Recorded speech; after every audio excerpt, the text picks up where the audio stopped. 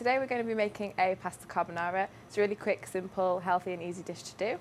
So first off, we're going to start off with preparing the pasta because that's the longest step to do. And usually for 2 people, this is what the recipe will serve. And so we've already measured out 2 servings of pasta, which is about 2 mugs full.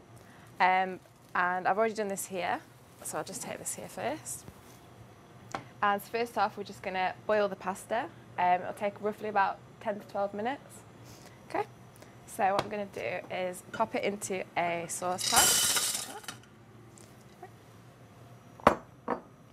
And then we want to take this jug of water here. And you want to make sure that the water covers the pasta. Just enough around there, should be fine. And we want to put that on about a medium heat.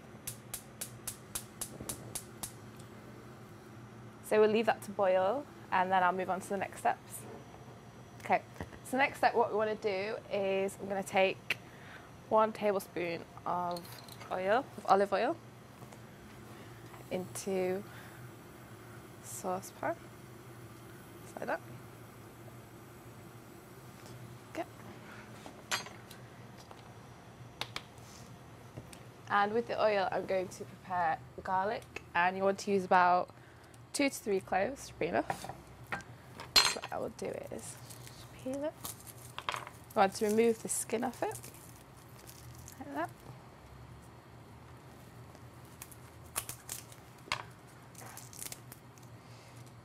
And you don't need to chop it. What we're going to do is just put it in a garlic presser. Okay, just like that. So put this on the heat. Put that on a low heat.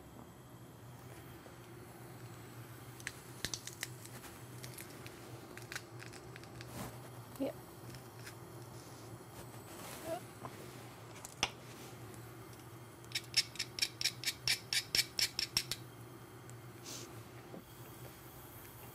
So if you just leave the garlic and the oil on a low heat for about 2 minutes, now we're just going to take the mushrooms, and you want about 2 to 3 large mushrooms. Should be fine. And if you want, you can buy the other option, which are the small button mushrooms, but I've got these ones for today.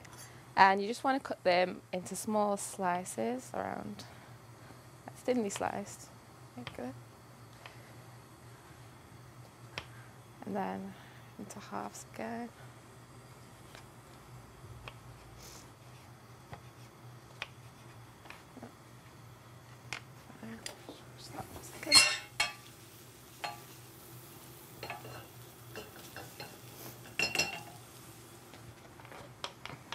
Okay, so then the next step is the bacon. So here we've just bought some bacon lardons, got them from Lidl. I think it was about £1.79 for the pack of 2. So this is half of a pack, but that's plenty for 2 people. So what we're going to do is pop these into the pan with the garlic and the oil. And we're just going to lightly fry these for about 2 minutes.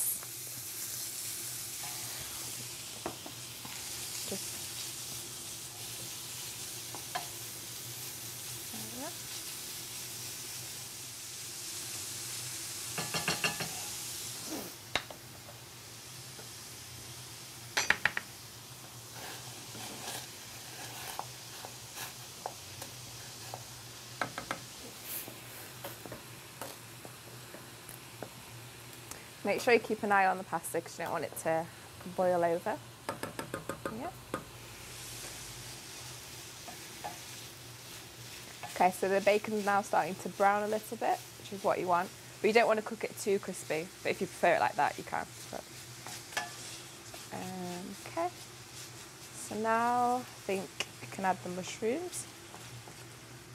Put them in the middle.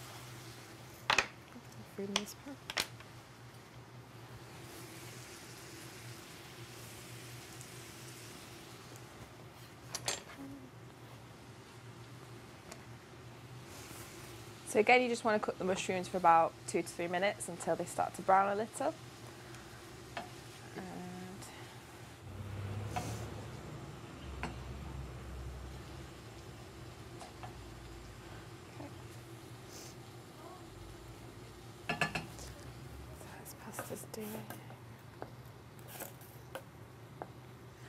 So obviously this isn't a vegetarian option, but there's lots of alternatives you could do.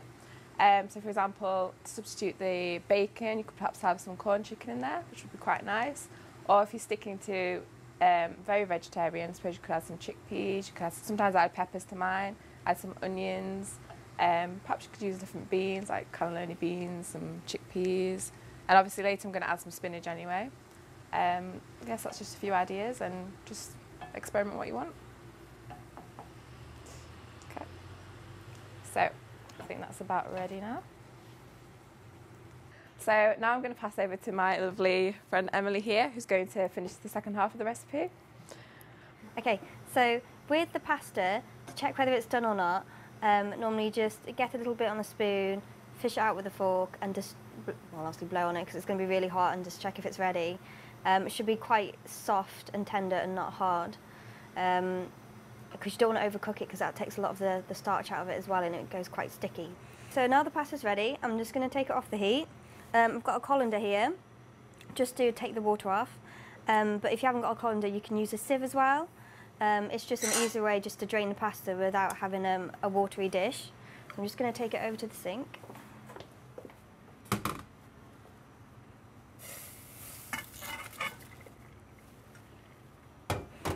And give it a little shake just to get the water off, and pop it back in the saucepan. There we go.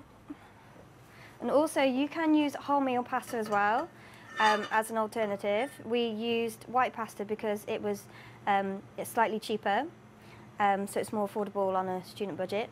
But wholemeal is less refined and has more of the goodness of the grain in, so we would recommend to try and keep wholemeal. Okay, so the next step is we're going to take the crème fraîche over here and mix it into the pasta. We've used crème fraîche instead of cream because it's a lower fat alternative, and it's not as rich, so I think it's more pleasant really than cream. So you can also get it in half fat version as well, which has, well, half the amount of fat in, again more healthier, but it's entirely up to you. So I'm just going to mix that in now. I'm just giving it a good stir until it's thoroughly mixed in, and it should look like that when it's done. Okay, so the next step is to get the spinach in a saucepan. We've turned it off the heat for the moment, so we're just going to put it back on heat again, just a low heat. And we've got a lovely big bowl of spinach here, but for one portion we would probably use one big handful. So as this serves two, I'm going to use probably 2 handfuls, maybe 1.5. But when the spinach starts cooking, it does really, it really condenses and it goes to nothing. So as soon as it gets hot, it's gone.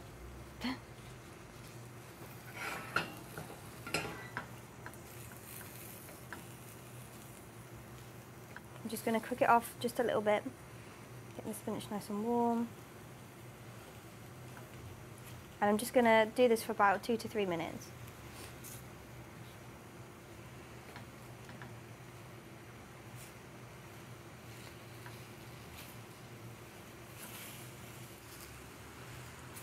There you go, you can see that the spinach is starting to wilt now, and it'll be more easier to manage in the saucepan.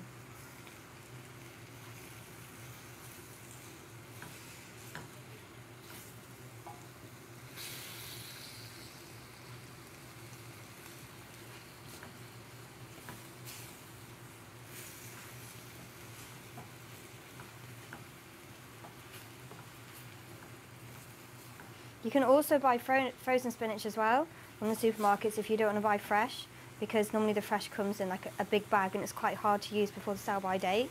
So frozen spinach is also cheaper than fresh spinach.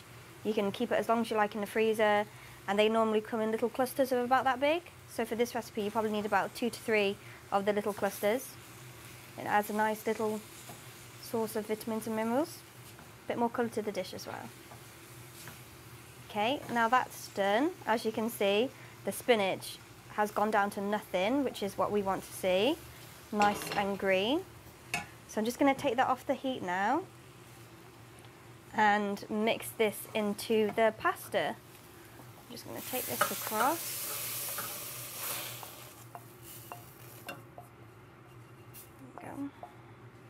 Put this to one side and mix this thoroughly in with the pasta.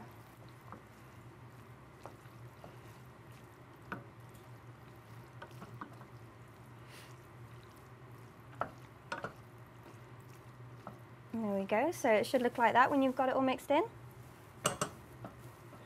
Okay, so the next step and the final step is to add the cheese. We've just bought a pre-grated cheese, which in some supermarkets can be the same price as regular cheese. But you can, depending on what supermarket you shop at, or the cheaper supermarkets, they have cheese that you can be bought from 50p onwards, so it is quite a cheap ingredient and it does last very long in the fridge. So a serving size for one adult is, they say, matchbox size. So as it serves two, I'm just going to take a good handful and just mix it in, but it's up to you. You can sprinkle it on top as well if that's what you prefer. So I'm just going to sprinkle it in.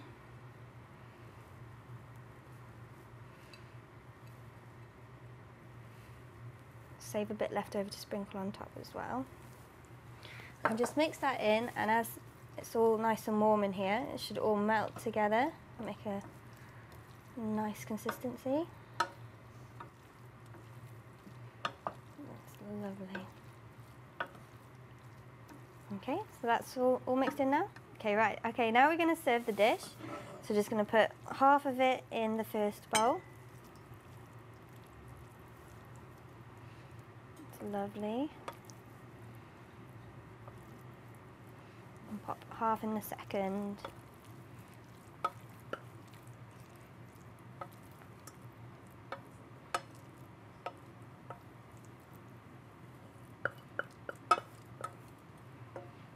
Lovely. So there we go. There is your dish. And just to season it, we're just going to take some black pepper and sprinkle a little bit on top. Obviously salt and pepper kind of go together, but we're not going to add salt because the bacon is well equipped with salt and we don't need to add any more. So here's our dish. This is the final product, and it's such a great dish, this carbonara, because you can adapt it to whatever ingredients you want to pop in. As long as you've got the crème fraîche and the cheese, it's still really a carbonara. You can add some more vegetables in it to make it more healthy and more nutrient packed. At the moment we've got a good amount of carbohydrates, we've got protein from the bacon, we've got some vitamins and minerals coming through from the mushroom and the spinach, some iron sources, but obviously you can add more peppers or more chickpeas to bulk it out. You could even take the bacon out if you wanted to, but you want a nice mix of vegetables in there to keep that level of protein up. Obviously we would always advise to go wholemeal whenever you can, so that wholemeal pasta should be on the shopping list. I'm going to call Isabelle over and we're going to go enjoy it together.